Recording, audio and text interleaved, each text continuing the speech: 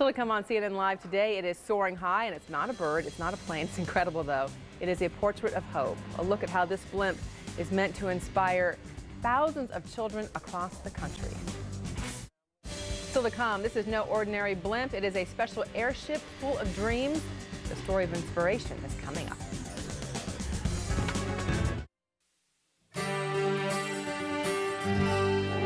I want to be a doctor.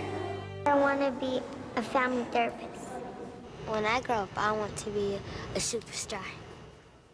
Big hopes from little kids, all inspired by a display of dreams cast in red, blue, and green. A while back, you might remember, we told you about this colorful craft.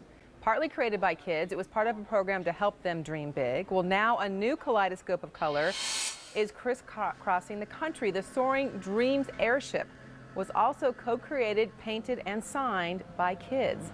Ed Massey is founder of Portraits of Hope. He's in Los Angeles with more about the mission. Ed, good morning. Good morning, Daryn. So you guys think big. A plane wasn't enough. You had to go for a blimp. The larger the canvas, the better it is. And that canvas filled by 5,000 different kids?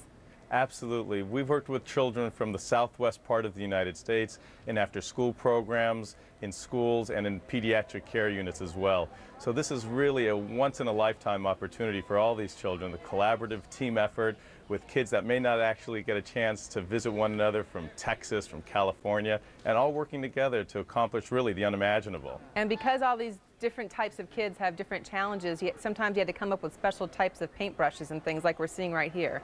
Absolutely. We've designed special brushes, the shoe brush, which you just saw, which is designed for children who have no mobility, perhaps with their healthy painting hand. And we put mouth brushes with special fruit flavoring in their mouths. This way they can have a good taste as well. And telescope brushes that extend out to 8 feet, almost like large hockey sticks for the kids to all be active participants. So they paint and sign, and then how did it transfer onto the blimp?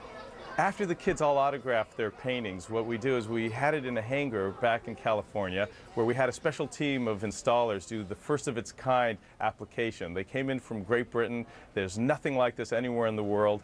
And each panel is overlapped one by one. It's almost piecemealing. It's truly a remarkable installation. And hopefully people all across the country, it's just starting its national tour right now. It's in Texas this morning.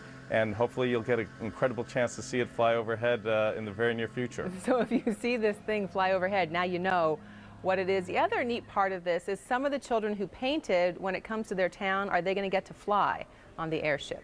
Absolutely. There's children from different regions of the different states that participated that not only will get a chance, but also for anyone who taps into soaringdreams.org can actually see how they can also be get a chance of a lifetime to actually fly on board as well. There's a competition, and it's open to kids throughout the country.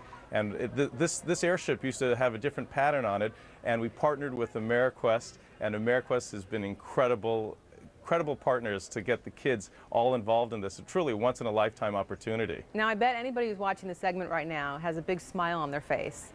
Besides that, what's the purpose of doing this?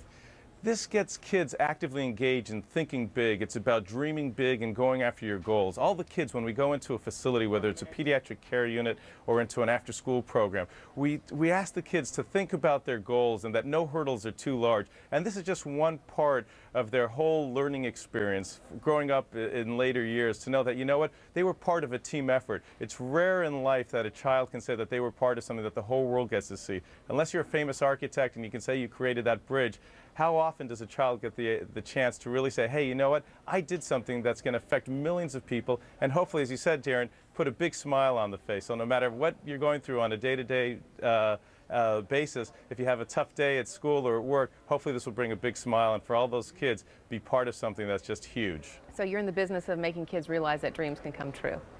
I'll tell you something, it has been fantastic, and for these kids, when they see it fly over their schoolyards or the after-school programs or over those pediatric care units, and this airship, this blimp, will fly overhead, those kids will have a big smile on their face, and it's just a great feeling for all the participants and for all of us as well. Well, as you said, there's a contest involved, and I'm sure a lot of people are going to be inspired to find out how they can be a part of it. So once again, the website with the schedule of where the blimp will be where is, there you go. There's the airship tour schedule, and it's portraitsofhope.org.